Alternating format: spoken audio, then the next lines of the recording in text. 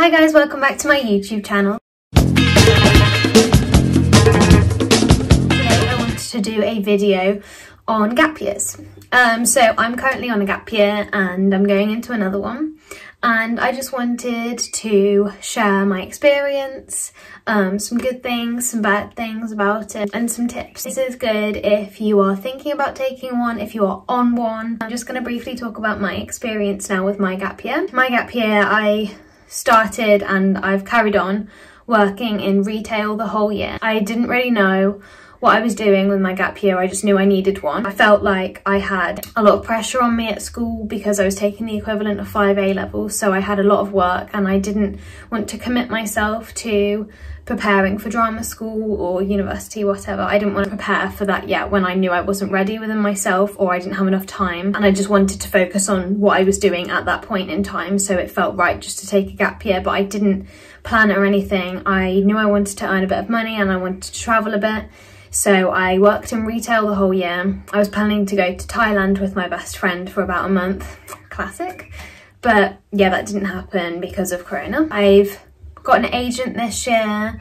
I've tried to look for acting work. It just worked out that that didn't really happen as much as I wanted it to. But yeah, I've been more active. I've gone to the gym. I've found a lot about myself and learnt about myself that I probably wouldn't if I was at drama school. I guess I would learn about myself in different ways, but this way I've really enjoyed learning about myself on a very personal level. I've also given myself a lot of slack and just let myself just have a break from education. It was super difficult, especially like from the last year at school, like in year 13, like I just felt like I'd been at school for so long and I just needed to get out of the education system. I've always worked so hard in school, and even though I absolutely loved it and I wouldn't change anything, I just knew that I just needed a breather from it, just at least for a year, you know? I feel like that's why a lot of people go and do a gap year, just because it's nice just to have a breather. And there are many reasons why you'd want to take one or why you are on one. So now I'm going to be talking about some good things, some things I really learned about myself and just learned in general from having a gap year.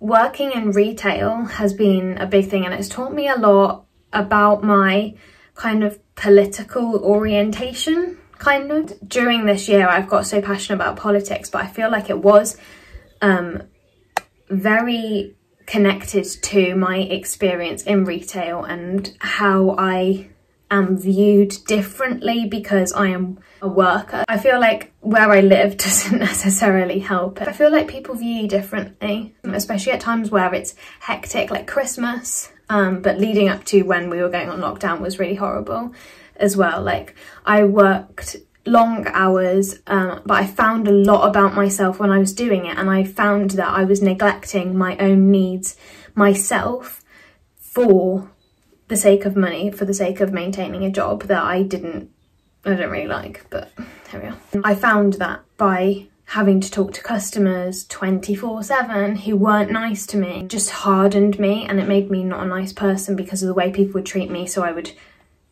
defend and like be horrible back to people and just be a moody so-and-so. It taught me a lot about why there is that divide and why the country is so messed up in how we look at people who are doing work for us. And it really opened my eyes to the type of people that I want to see in the world, in the community I want to create, and the world I want to see and be a part of. Like, I want people to be kind. Like, that's the world that I want to see. I want to create a world of kindness.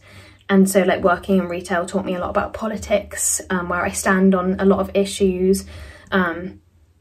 Taught me quite a bit about feminism, and it gave me a lot of experience with that. People telling me to smile, people telling me I'm too rude, I'm not good at customer service because I'm not chatty. It gave me, as I mentioned before, a well-earned break from education. Education is full-time, it's a big thing to have to commit to, like we don't have a choice, and it was just so nice to have a breather and be almost independent and accountable for my own progress and my own like self, because school takes a lot of that away from you. And it was nice and it was what I needed at the time, but I'm happy to be kind of my own person and manage my own self a lot more now. And it made me learn how to do that because I don't have anyone else to manage me and rely on to do things for me, you know.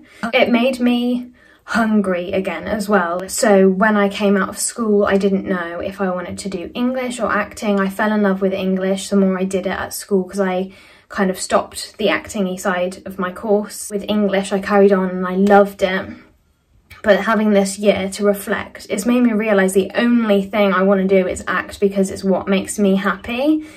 And whatever you want to do, whatever makes you happy, and whatever job you find yourself loving and not seeing it as a job, but seeing it as something to make a living from and enjoy every second of it, like that's what you should do. And you shouldn't sacrifice that for anything. And I think it's so important to follow your dream, whatever happens. Like, I think always center yourself and reflect on how you can get there, because this is your life. Like, you need to take control of it and realize that you are accountable for your own happiness, and you can get that. Like, you can be happy in a job, like whatever, like you can make that for yourself. Like, this year really kind of gave me an insight on how to do that and how to make it happen for myself. And it's made me want it so bad, like doing drama school auditions, like whether that's applying for uni or doing drama school auditions, whatever you want to do. It makes you realise how much you want what you want. It just makes me value every single opportunity I get even more. So that's been such a good thing about having this gap year. The things that weren't so good for me on this gap year was working. It's not something that gives me happiness, and so I was showing kind of a bitter side to me at work, and it made me realise like I can't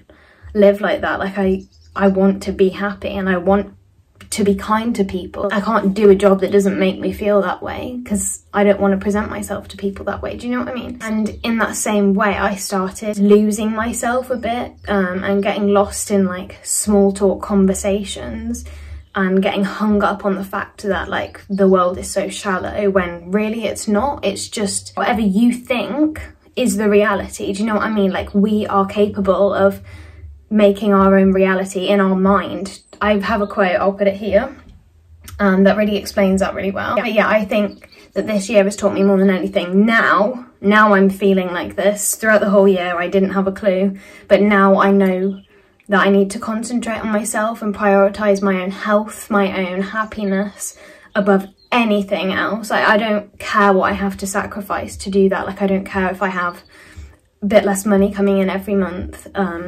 if people at my job hate me, if my parents don't agree with me. Like, when you're growing, you can't think about what other people think, because it's not you. Like, you have to just listen to yourself and know what you're doing, and if you trust that, then do it. Like, whatever you feel, do.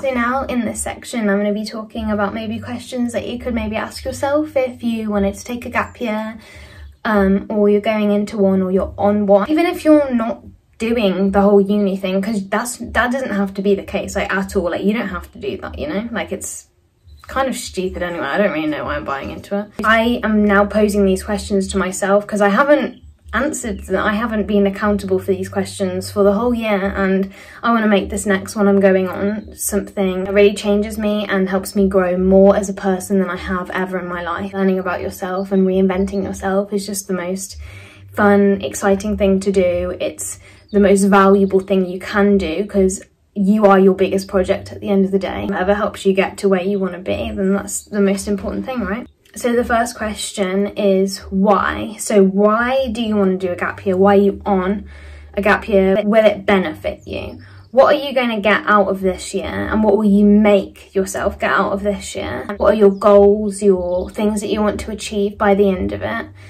And how will that benefit you with what you want to maybe go into, or just in general, personally, what will that give back to you? Also, kind of tied into that, ask yourself what you want. Do you want this year to save, just to work your ass off in retail, in whatever job? Do you want to just work and save a lot of money so you can afford university or drama school, travelling, anything like that? Are you thinking, are you reevaluating your decisions about what you want to do maybe? Thinking of a different kind of career path, what you want to do with your life? Or are you like trying to focus yourself on one thing that you know you kind of want to do, but you're not too sure? Are you going to travel? Are you just needing a break? Like, what do you need And what are you going to do that's going to make you feel good? So now I'm going to go on to some tips that I have for you, and I think I'm making this video almost for myself as well, because I need to hear this. Like, I need to hear my own advice to kind of like manifest it and put it out, and I want to share that with you.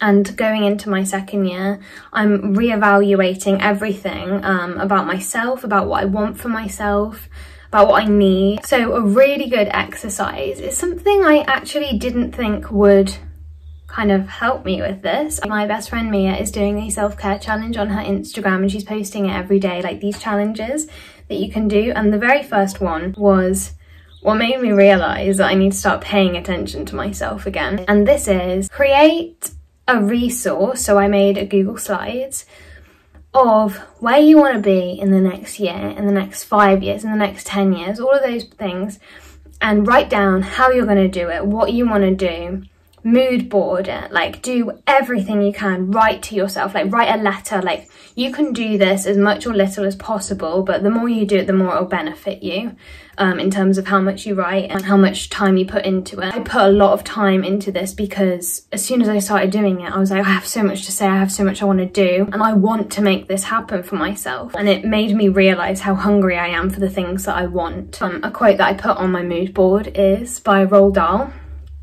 and I'll put it here again. But it's basically saying that you should be an enthusiast, you shouldn't be lukewarm, you should want something in your life with everything that you've got. Figure out your priorities, write down what you want to prioritise, what's your top thing. If it's yourself, what are you going to do? How are you going to learn about yourself? Is that getting into spirituality? Is it doing self-care challenges from Pinterest and stuff like that? Is it, you know, going to the gym? Like, what are you doing for yourself? And that applies to everything. Like, if you want to work more, why? How much are you going to make? Set goals for yourself and implement them into your gap year as you go along, because it will give you kind of a guideline of where you should be after a certain amount of time. And then at the end of the year, you can reflect on everything and then think, do I want another one of these? Because it might be quite good. But if you don't, if you've achieved everything, then maybe you might think about going and doing what you want to do. Another thing that I think is really important to me is to go out of your comfort zone. This year, I haven't done that enough, and I want to. I want to really push myself. I want to have stories to tell the grandkids, to tell drama school. When you do that, you will find it easier to adapt to new things, new places. And I know that a lot of people struggle with the idea of university or kind of moving out of your own home, being independent, taking a new avenue in your life, because it is a really big thing. It's so scary, and I feel like that's what puts a lot of people off of it. But in this gap year, you can push yourself out your comfort zone, you can make mistakes. This year is for making mistakes. You can do what you want. This is your time. This is your time for yourself. Go wild, go crazy, push yourself out your comfort zone, and you will grow so much. I never want to stop evolving. I never want to stop growing. So yeah, I kind of wanted to conclude with the reasons to take a gap year, but I feel like I've already kind of explained that. Just to summarise, it's to figure out what you want to do with your life. Find yourself, really find yourself, because you are your biggest investment. Like, I'll never stop saying that. In order for the world to love you so hard the way that it should, you got to love yourself first, and you got to love yourself so fiercely that they know exactly how to do it. You will have stories to tell, and they will shape you into the person that you're meant to be. You will grow so much. You will be a different person by the end of it if you make it happen. But only you are responsible for your own happiness, your own growth. No one else is, nobody else. Make mistakes though. Definitely make mistakes, because that's how we learn, and don't see that as a negative. If I can do it, you can do it. And I'm doing another one, so, you know, feel for me. But yeah, I hope that this video has maybe even inspired you to take one, to be honest. Whatever you want to do, whatever you feel is right, just follow it, and good things will come from it, I promise you. And just remember, life's doing things for you. It's not doing things to you, so you can trust that process. You can trust that, because I promise you it will work out. But yes, I hope this video has been really helpful for you. It inspires you in some way, maybe, even if that's just to create a mood board. Thank you so much for watching this video, and subscribe, comment, like, tell me what you think. Message me on Instagram if you want to ask me any questions, I'm probably most active on there. I'll see you in my next video. Bye!